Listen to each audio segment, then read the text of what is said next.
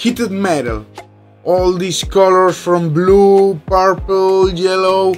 2 recipes, fast, easy. First, after a little bit of research, I found out that I was wrong because I thought that the most heated part of the metal, in this case the tip of the flamethrower, I thought that was yellow, and that's blue. Yellow goes in the less heated place of the metal. We have 2 recipes. One with inks and washes.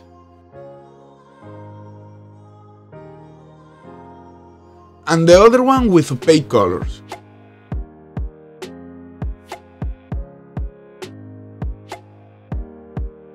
Before starting, I tried to do some testing. Some of that test did not work well, but when I did put the silver background, the test went well, perfectly.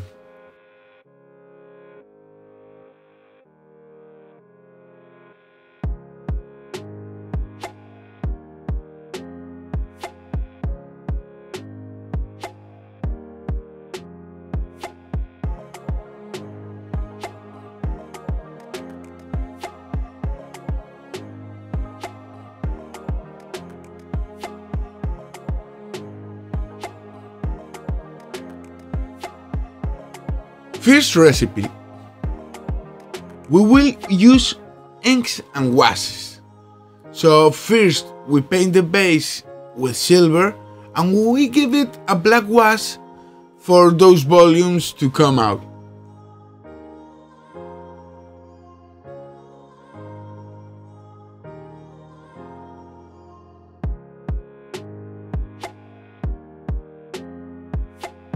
Next, give them the yellow washes and the blue ones more on the tip where it's gonna be more heat.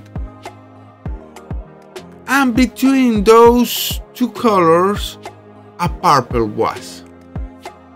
I'll use very watered Vallejo except purple because I don't have any purple wash, but this works perfectly.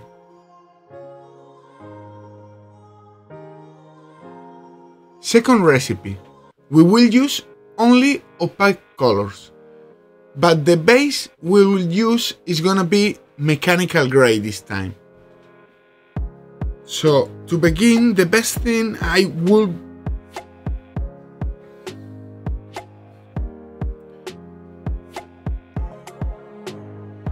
it's best to begin with the yellow because it's lighter and continue with the blue.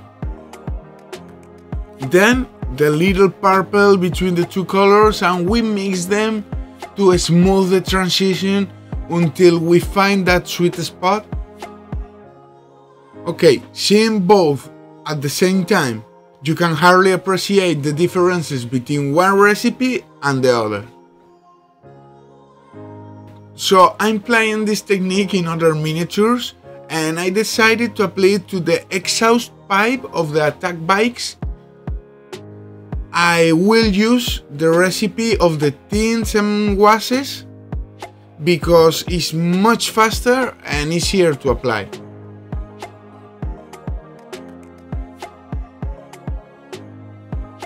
So being this a smoother surface, I wanted to see the effect, how it works and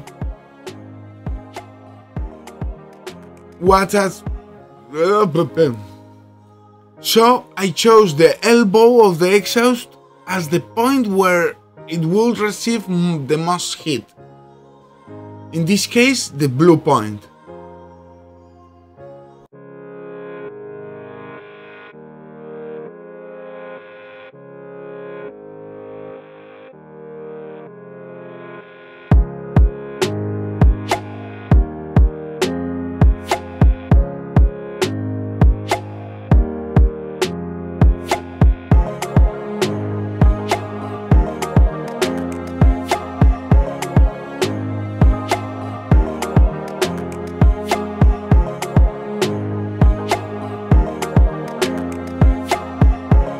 I hope this inspires you and pushes you to paint your own distressed metal these details of heated colorful metal are great. And please feel free to subscribe, comment, and share it with your friends. It helps a lot. And thank you very much. See you next time.